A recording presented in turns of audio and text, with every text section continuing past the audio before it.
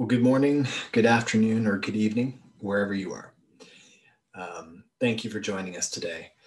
My name is Tim Hatt, the head of research at GSMA Intelligence, and I'm really pleased to be here today to talk about and moderate this session on digital transformation in the post-COVID era.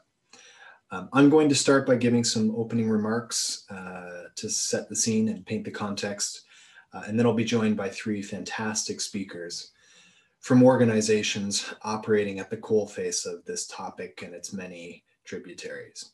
So I think we're in for an interesting discussion. Just by way of context, GSMA Intelligence is a global research and analyst group. We sit within the GSMA organization. Our primary coverage sector is the telecoms industry, but we do cover broader TMT and increasingly enterprise verticals as this process of digitization takes hold and so many technologies converge together through that process. You can see the product description here. I'm happy to go into more detail if you want to make that request offline. So COVID has, of course, been and remains a shock to the world at large.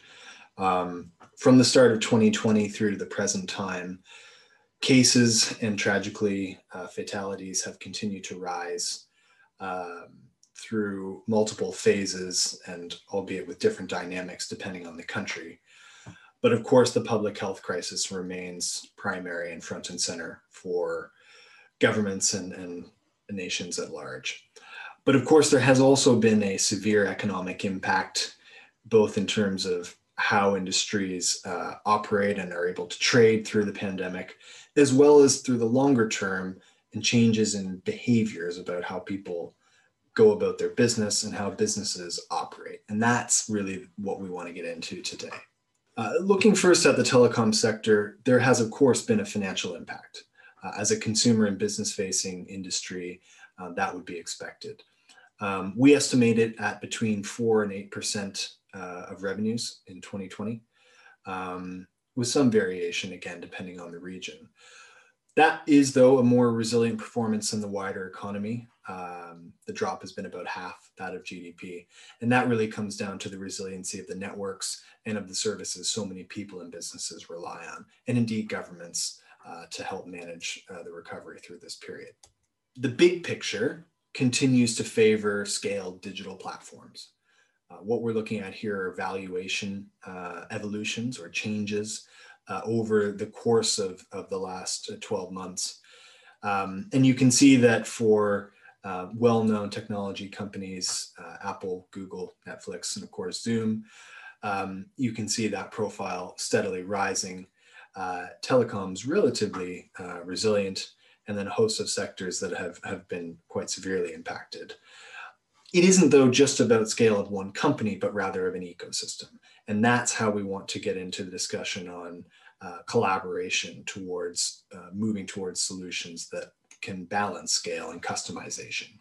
The interesting thing is that at the same time as we are going through this period of unprecedented upheaval, new technologies are coming online and towards fruition. 5G is one. We forecast around 20% of the global mobile subscriber base, equivalent to 1.6 billion people, will be active 5G users by 2025. Now that has a whole range of interesting use cases on the consumer side, but equally important are those on the enterprise front. And there are a range of sectors from manufacturing through to healthcare, transportation, oil and gas, and a host of others that are using this technology and its related applications as part of their digital transformation processes. But we know that COVID has changed not only the financial outlook, but the operational outlook. What we're showing here on the left are sentiments from CIOs or other technology buyers in enterprises. And you can see that as a result of the pandemic, investment decisions have been pushed out a little bit, 2, 3, 4, sometimes 5 years from now than they otherwise would have been for deploying IoT projects. But within that, there is also the challenge of continuing to work with organizations on that journey. And so whether that is making sure that technology can integrate with legacy systems, be assured of security and privacy, or cost efficiencies, the point here is that technology alone isn't a panacea. It's not the problem solver on itself. It has to be accompanied by a consultative mindset of helping organizations through that digital transformation journey. And again, that's what our speakers are going to be discussing today.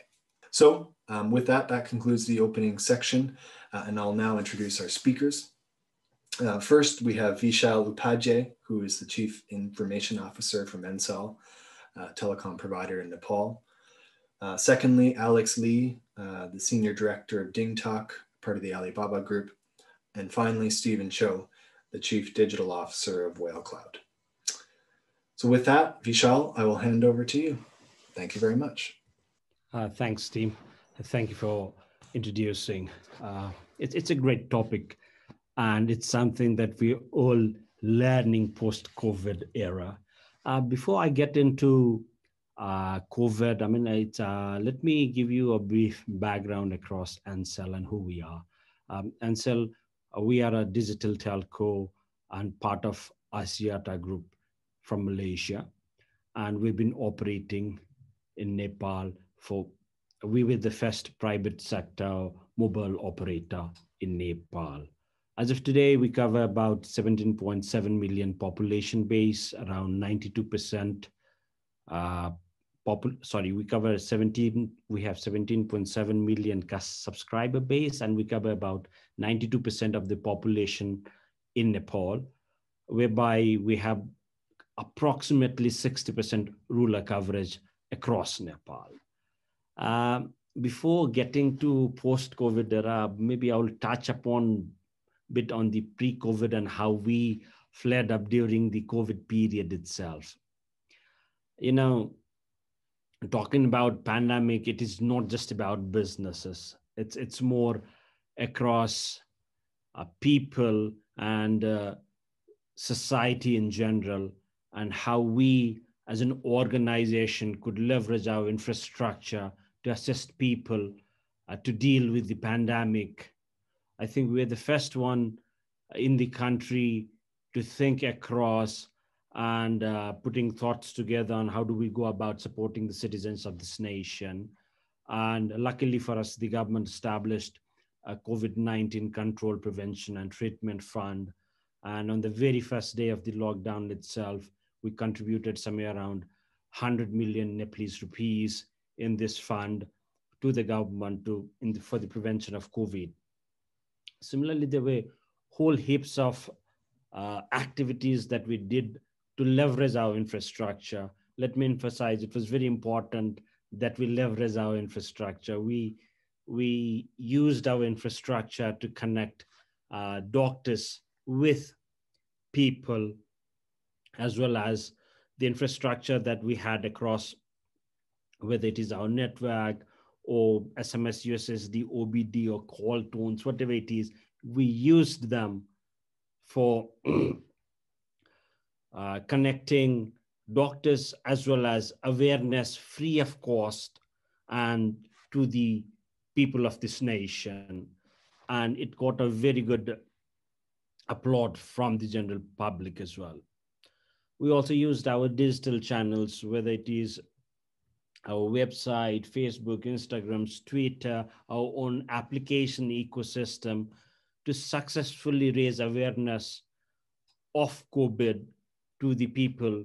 And we also invited few celebrities, as you know, celebrities, their voices are heard very well. And we leveraged the brand power of the celebrities and fused them with our platform to raise awareness across the country. There were frontliners who were working day in and out.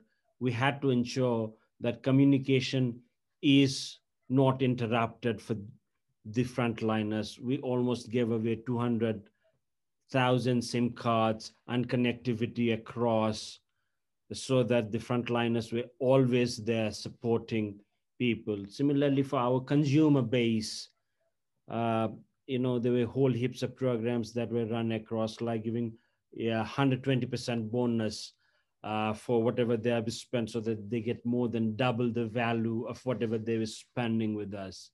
There were huge discount that we give on the data, especially data, so that, I mean, people are connected all the times. There were free balance transfer, and we also provided emergency loan or free airtime or for the people, so that they really did not have to worry about communication during this period. Talking about business, yes, COVID did have a toll for Ansel in this particular market. During the early days of lockdown, our business went down by about 30%. We took a 30% hit on our business, but we knew that we have to bounce back. And the only way for us to bounce back is via innovation. And innovation is something that was sort of fast forwarded uh, by the COVID. There's always a lot of discussions, even jokes happening around. Who do you think led the innovation and digital transformation process across the world, whether it is your CEO, your CIO, and the answer comes COVID, right? I think COVID really forced us to think in this direction, and we knew we have to do something uh, away from whatever we were doing in the past. And so we started working with SMEs and small businesses. What can we do to help these organizations? So we immediately realized that the struggle was quite a lot when it came to businesses on seamless connectivity or giving them the IT infrastructures. So we are the only tier 3 data center provider in Nepal. And we've recently launched the data center. So we are simply providing our data center infrastructure, our cloud infrastructure to the SMEs and small businesses in Nepal. As the world moved to online, there's a real connectivity issue in Nepal, especially rural Nepal. If you understand the geography of the nation, it's a very mountainous and hilly terrain, and connectivity is at sparse at time. So we tied up with school, colleges, whether it is private or government, and ensure that for the online learning, we facilitated via our connectivity packages and our cloud resources. Similarly, in order to envision the digital Nepal for Nepal, we establishing a modern digital lab in 60 schools across the nation. Maybe ours is a bit different compared to other parts of the world, because we have to understand that digital adoption was very less during the pre-COVID period, and there was a real need for the nation to take that leapfrog. And COVID unfortunately became that catalyst for the nation to jump to digital. But when we talk about going into digital, we have to look at things from end to end. On one hand side, we have to move from uh, paper-based selling to e-sales. So we had to revamp our whole uh, ecosystem end to end. Now, when we do an ecosystem revamp end to end, we have to put ourselves in the shoes of the people who speak different languages, people who've never used smartphones earlier, people who are less educated, who are in the front line, who've hardly used a smartphone ever in their life. Now, how do we ensure that we give them that application that they can use seamlessly? We really had to think through this before we could take this across. I'll give you a small example. I mean, people don't know whether it's a PIN number or it's an OTP and how to use it across. We're dealing with people who don't understand, and really the innovation has to come in that area. How do we ensure that by leveraging the digital identities that are already available in your smartphone, people don't have to think about OTPs and pins, right? This is the direction in which it has forced us to think and think through very hard. While we've already gone ahead with revamping our sales and distribution infrastructure, but with a different mindset altogether. And again, another thing that we should not forget about is with digitization and digital innovation comes the privacy and security issue. Uh, Now, that is something that, again, we've been forced to think by design. Privacy has to be there by design, security has to be there by design. And there's a lot of work that we are doing across our infrastructure to ensure that these things are seamless. Uh, Now, when we talk about post COVID, it's very important that we talk about economic revival. And we believe as a telecom and digital telecom, we have a bigger role to play, and we can kickstart the economy of a country. At least we can contribute our part to it. And we are really the ones who connect the consumers, the people who create the demand, with the merchant who supply things. And we believe that we can create the tremendous social value across, and the economic activities can be kickstarted. The things have started to move in, and to put perspective into what I'm talking about, we are creating somewhere around helping the nation with somewhere around 57,000 jobs directly and indirectly, while we have around 600 direct employees, but we are helping with the indirect operation around 18,000 plus jobs. Similarly, through our capital investment, there are around another 37,000 jobs being created in this market. Similarly, let's say as a telecom in Nepal, we are somewhere contributing around 60 billion Nepalese rupees, which is equivalent to 1.64% of the national GDP, with a capital investment of somewhere around 21 billion and operational directly around somewhere 29 billion and indirect around 10 billion. There's a lot of value that we are creating into the economy of the country. And our tax contribution has been somewhere around 32 billion, which is about 3.8% of the total tax revenue of the country. So even if we look purely from a financial numbers perspective, there's a lot that a telco can do to kickstart the economy of a country. With everything that we are doing in sales and distribution domain, in customer domain, in security and privacy domain, I believe as a telco, we have a big part to play in order to kickstart the economy of the country. Thank you very much.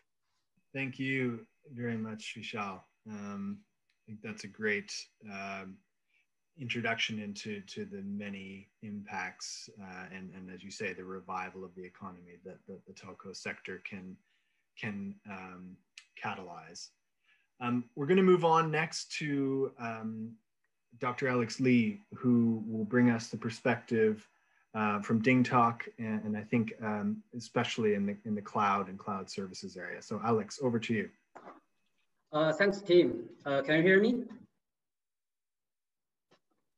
Okay, great. I'm Alex, in charge of Alibaba DingTalk international business.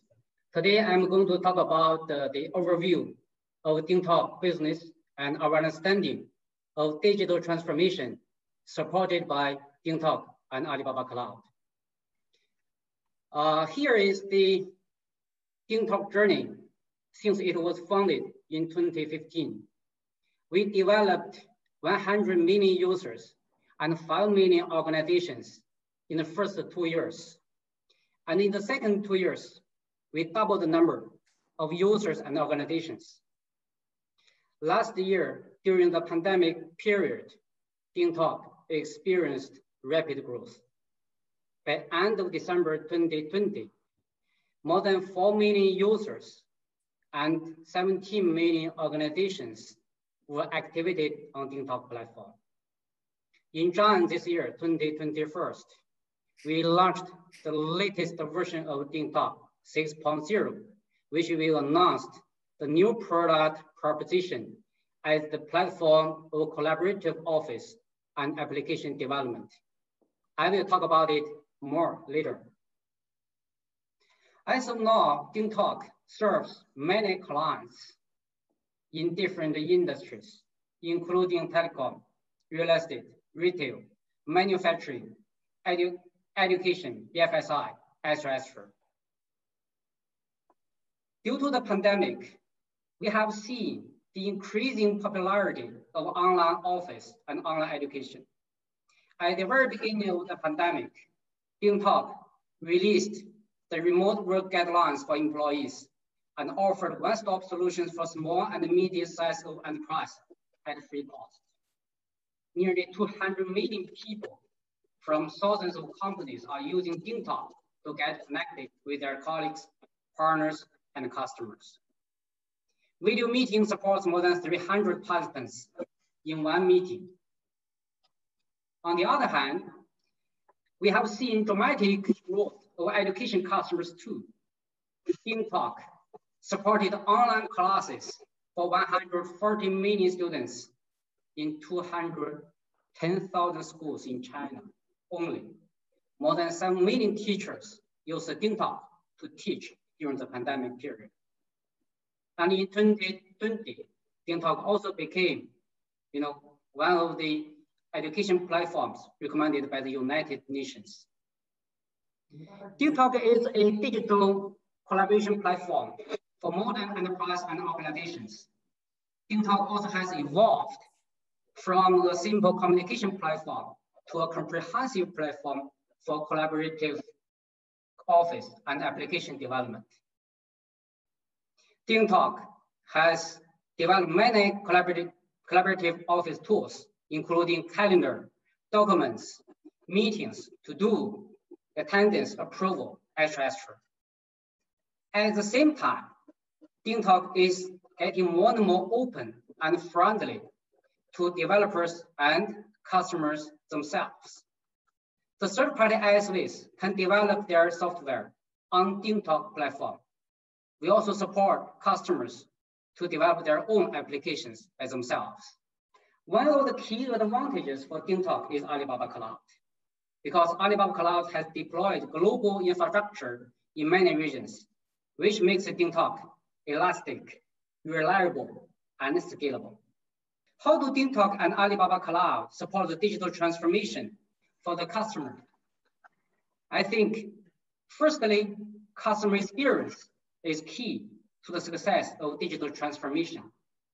Mobilization is a clear trend for most customers, and DingTalk supports multi-terminal synchronization to assure the customer to have the seamless experience with different terminals and operating systems.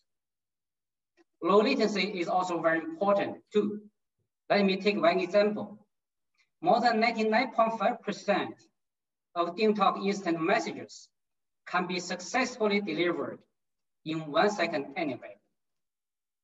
DingTalk is also very flexible to customization based on different customer requirements.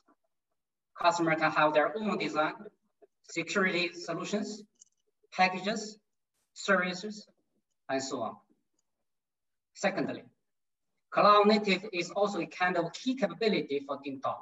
For instance, Alibaba Cloud App Server OS and instant message are originally developed on cloud and support all Alibaba Group business, including Taobao, Tmall, the e-commerce platform, Alipay, and Cainiao Logistics, etc. In other words, these are proven technologies which can be commonly used for all organizations. EDA is a local development platform launched recently. We are very confident we can support more than 10 million applications in 3 years. Thirdly, DingTalk and Alibaba Cloud have the coverage for infrastructures, sales, and services globally. Global customers can approach us easily to get the service. At last, but not the least, DingTalk also can be deployed in different methods. We can deploy DingTalk on private cloud, public cloud, or hybrid cloud. We support the multi-cloud deployment as well.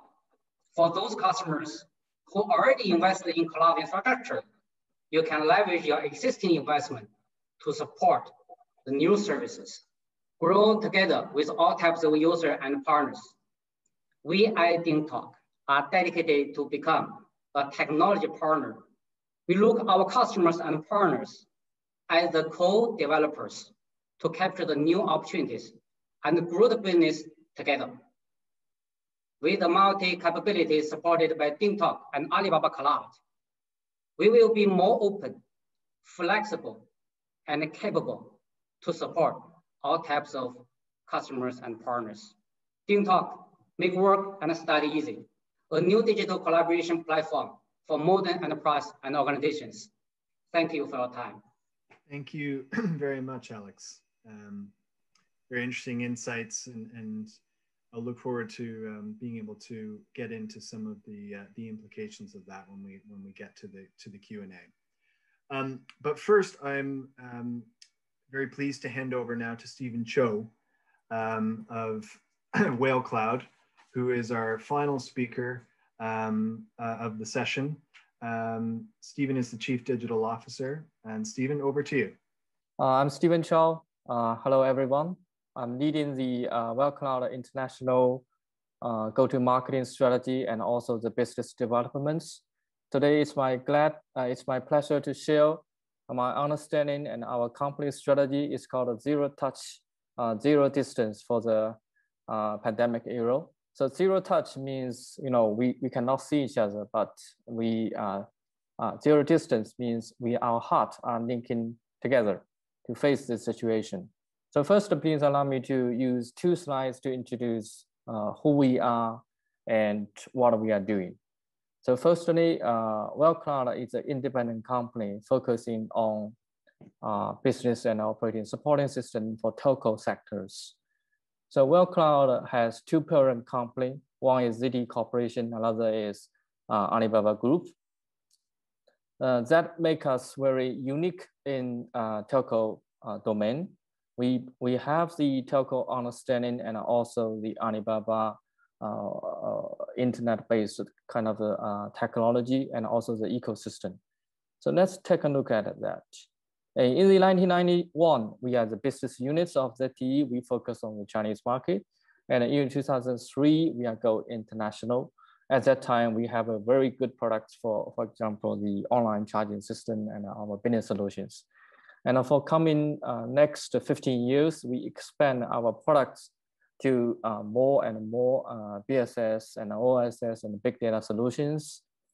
And in 2018, we got the strategic investment from the Alibaba Group, especially Alibaba Cloud. So at that time, we got the capability to enable the telcos has the services, not only in the communication services, but also the cloud services. Then coming to the last year, that is 2020, we started because the COVID-19 has accelerated digital transformation. So we started collaboration with the DingTalk. So I think the DingTalk can allow us and allow our telco customers has the capability to embrace the super app strategy and also embrace the mobile first and also enable more and more ecosystem partners to onboard in the platform. So our overall solution is called the Deep App, which can help the telcos to actively face this kind of a situation. So the Deep App is a digital business enabler platform. It's the next generation operating platform building on Alibaba's success in the platform economy. I think the telco sectors talk about the platform economy for several years, but not everyone can succeed. Recently, I saw some operators is doing that well. As we say that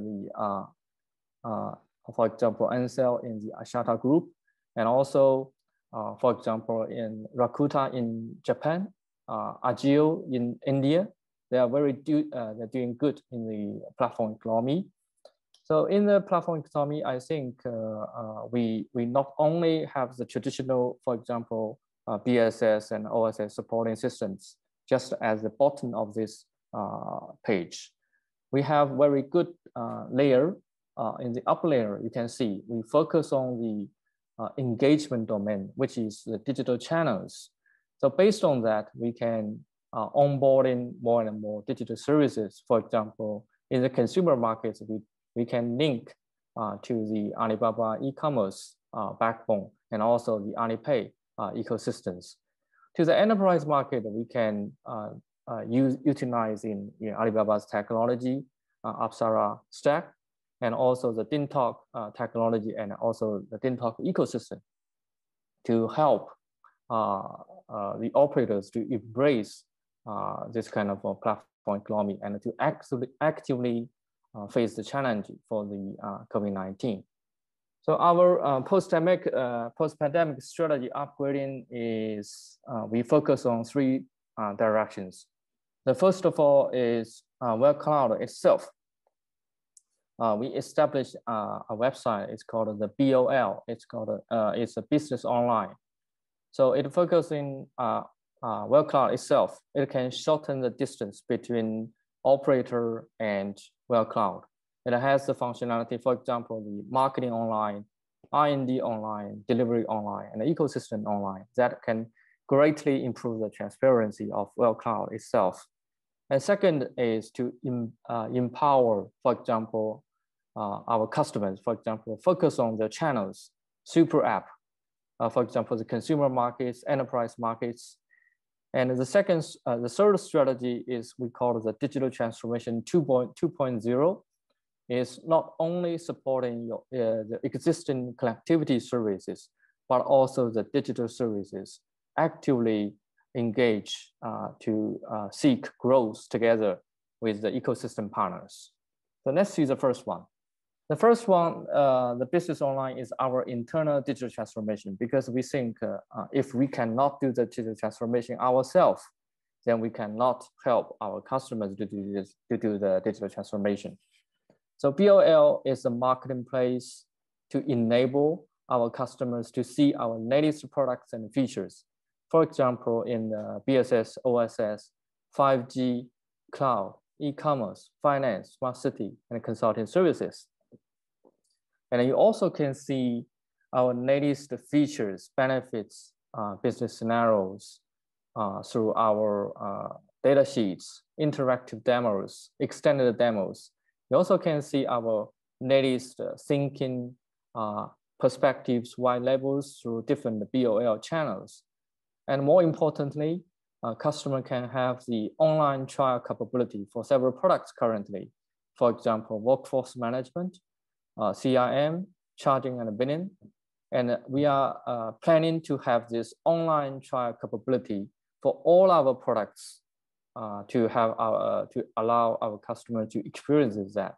And the second strategy is to focus on the digital channels. We also cooperate with the DinTalk. For example, this is one major operator in Asia. We collaborated with them to invest in the digital channels for the COVID-19. So the monthly active users has been growing from 2 million to 4 million because of the both parties' efforts. So currently, this app is not only a self-care app, but also a lifestyle platform. So the young people in this market, they can order the food, they can buy the insurance, play mobile games, watch the movies, play, they can have the online education, for example, and the capabilities. And then later on, we can also link this kind of supermarkets to Alibaba e-commerce, to the Alipay ecosystem, to the, to monetize, not only retain the existing customers, but also monetize the existing customers to improve the lifetime value. The second one is for the enterprise markets. As you say, as Alex just introduced, the DingTalk is a super app in the enterprise market, can enable the enterprise, global enterprise, I think, to improve the digitalization level. It's the all-in-one digital workstation. You can see they have native application, for example, unified communication, office automation, internal and external collaboration. This kind of capability can enable, can empower the enterprise to improve the efficiency to face this kind of situation. And for big companies, we think they have the existing systems, for example, finance, ERP. So our system can easily to integrate that to have them to improve the efficiency. And for SMEs, for small company, for example, they don't have the capability to build their own finance systems, ERP systems, for example. They can buy the SaaS services from this enterprise app store. So this is the dream, I think, for the telco sectors, for the operators to have the enterprise app store to monetize their enterprise customers. So next one is the cloud BSS, as Michelle just introduced, because I think a lot of the operators have the interest to run in their cloud services, not only the communication services. So, but you have the operating skill, but I think the technology itself and also the operating tool, there is a gap. We can help you to fulfill this kind of a gap. So here just one example. In 2020, we helped one of the leading operator in Indonesia to set up cloud BSS to run in the cloud services. So the end users can have the web or app to log in to buy the cloud services, just like the Alibaba Cloud. So the system definitely has a deep integration with the Alibaba public and private cloud. So if our customer has their own existing hardware, and also if they have the existing collaboration with the leading technology, for example, AWS, so we have a multiple cloud management platform to support that as well. So here comes to my conclusion. So in the epidemic or post-pandemic era, the customer behavior has been changed. So whether to shrink your business and or adapt to the new era has become a very important strategy for every enterprises. And Alibaba and also Well Cloud is implementing the strategy. It's called zero touch, zero distance to help our customers to actively face this kind of situation. Our business online can help companies to better understanding our solutions, which bring the open platform consulting services and this kind of capabilities to shorten the distance between us and also our clients. And Well Cloud also providing zero touch, zero distance digital channels, as well as digital services to not only the consumer market, but also the enterprise market. Especially in the enterprise market, we have the killer application from cloud and also the DingTalk. So DingTalk is not only a super app, but also can drive the operators' cloud services and network services. That is very important in this kind of situation. So that's my sharing. So team, yeah, thank you. Thank you, Stephen. that's very interesting, and especially the detail around how you can introduce the service level platform for telcos across a whole range of services.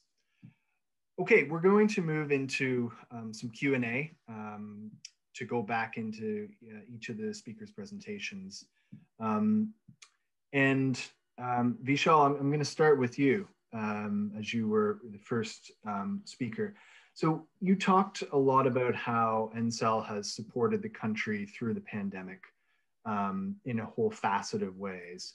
I wonder if you can talk to, looking ahead, how do you at Ncell think about supporting Nepalese society in the year to come in the recovery period through this pandemic? You see, I did touch a little bit across some of the infrastructure that we have worked on and we are trying to leverage. We understand that it's no longer a silo game. It's an ecosystem play that we have to embrace. And maybe in Nepal, it's a little bit late coming, but obviously the COVID has accelerated the thought process, even if the implementation may be a bit far away, but at least it has provoked the thought process of everybody in the country. So how do we go about into the ecosystem play, and how do we assist each other rather than competing with each other? That's the mindset with which we will move forward. While in the past, and traditionally, we've been selling voice, SMS, and data. Just in 2019, we started focusing across our enterprise business as well, and we launched N4B. We call ourselves Ncell for Business, and targeting the enterprise business, so that not just the consumer ecosystem, but it's very important to do collaboration across the enterprise domain and help leverage our infrastructure, especially our network infrastructure, our data center infrastructure, as well as leverage the power of Axiata Group in general. Say, for example, we are in partnership with Google, AWS, Alibaba, Well Cloud. How do we leverage that into the Nepalese society to fast forward the economic recovery across? I mean, that is one way that we are looking into it, because the demand has been generated because of this pandemic. Everybody has learned how to live with the new norm. Now there's a demand in the market, and we should be able to fulfill that from a supply side by bringing the ecosystem into the play. Similarly, we're also looking just not from the enterprise perspective, but revamping our entire sales and distribution portfolio as to how do we ensure that we don't get caught up in something else if another thing hits us, right? We have to be ready for us into our sales ecosystem, into our customer touch points and ecosystem. So there's a whole heap of activities that is coming across and going towards our consumer with the help of our partners. Simple things as such. I mean, the country may be behind. I mean, how do we leverage the power of OTTs to help serve our people? Why do people have to use the channel that we have? Why don't we be omnipresent in any channel that the consumer is using today? So we are moving into that direction, and we are already a long way into it. And so we will be available wherever the consumer demands are, and ensure that the infrastructure in which we've invested so much can be leveraged by everybody who wants to come into this country or are already into this country, and help build the economy and the society of the country. Thank you. Thank you. So many interesting things to watch, both in Nepal and around the world. So thank you very much.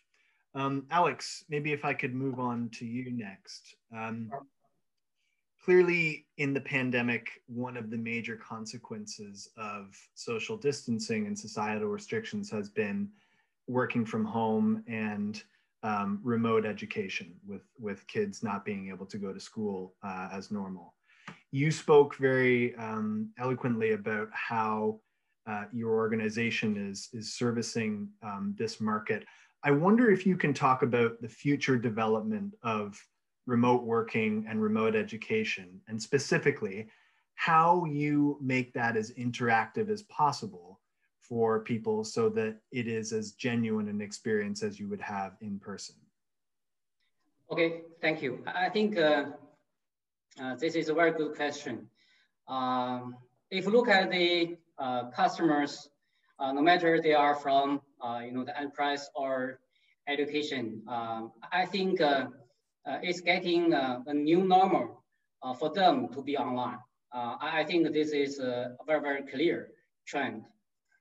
For us, we will work in this way. So number one, we will continue to strengthen our capabilities of the fundamental basis, including the cloud native technologies, our infrastructures, etc. I think this is number one.